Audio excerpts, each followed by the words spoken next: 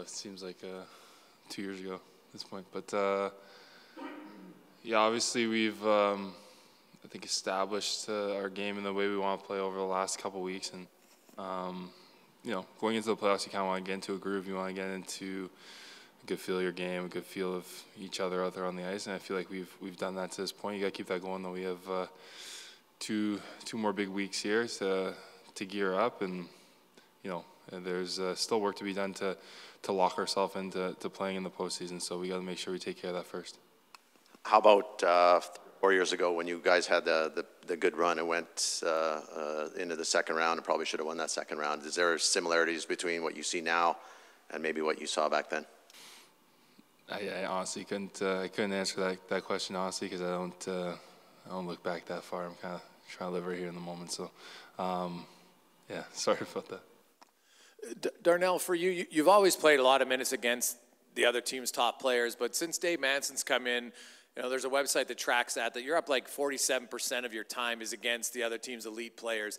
Did he have a conversation, say that's how he wants to use Cody? And do you notice it in a game that you're having even more time against the other team's top players? Yeah, that's our role. We go out there and play against the other team's top line. I've done it. It was probably primarily my role in junior, and playing at this level, it's a lot of fun. You go out there and play against some of the top players in the league, and I think me and Cease have done a fairly good job to this point, but this time of the year just cranks up a whole other level. So it's a great role. It's also a role where there's not a lot of room for error. So when you're playing against the top lines, the things that you do well are usually not spotlighted, don't show up. But the things that when you mess up and the things that you don't do right, they're pretty glaring. So it's a role that's fun, but it's a role that comes with some pressure. We got to be on each night. Everybody in any league, you know, the best players are highly competitive. You always want to face the best, but there's also, Drew Doughty said you got to have a real short memory. When you go up against the best players, some days they're going to beat you, and if you dwell on it, it's not going to help you. Do you kind of have a football, like a defensive back mentality? You get beat for a big touchdown, it's like whatever, doesn't matter. Have you incorporated that, or is that hard to learn to not get upset at yourself if you get beat by a good player? I mean, we're all competitors, so anytime when you get to this level, you usually are pretty hard on yourself. But like that's a pretty good analogy. My dad always told me that growing up, you gotta be like a DB. As a defenseman, you're gonna get beat every once in a while.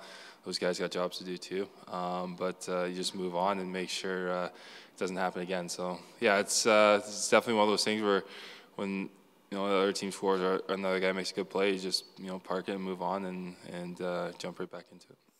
Mike Smith was talking after the game about the level of detail that Jay Woodcroft and Dave Manson have you guys dialed in on and focused on. What's the key to kind of staying dialed in to that level? Because obviously everybody would want to be all the time.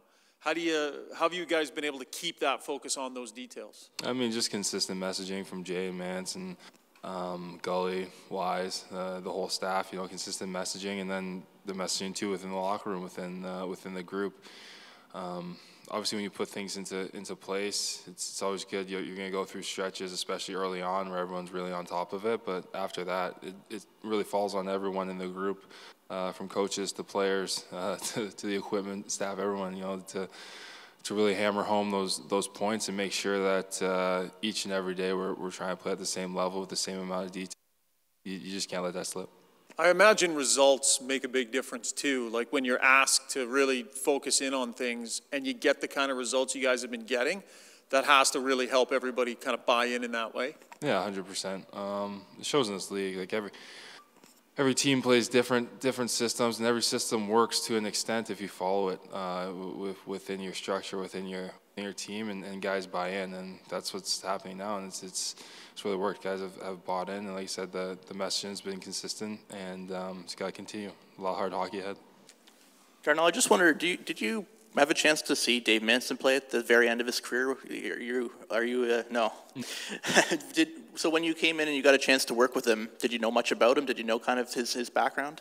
Not really, like a little bit, but not really, to be honest. And I know Drat had played for him in PA and, had great things to say about him. And then, we had a few guys that played in Baco under his watch. And again, like everyone you talk to that's played for Mance. And we've only had him for a short time, but I'd be on the same page. Like he's a great coach. And, he expects a lot from us as a group. At the same time, gives us those tools to be able to go out there and do it.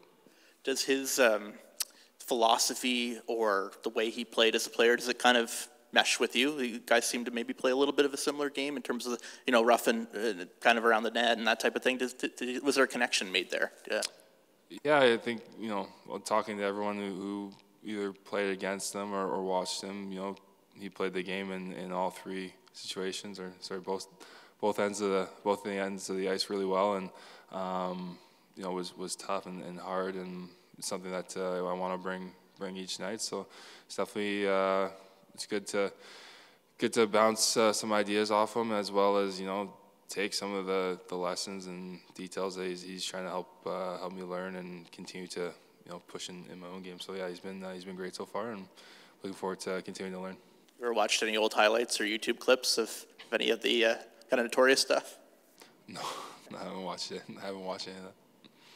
So the team's playing better defensively, team defense and the whole thing. Was that sort of an evolution that you could see growing and you're at this point, or did maybe something click not that long ago?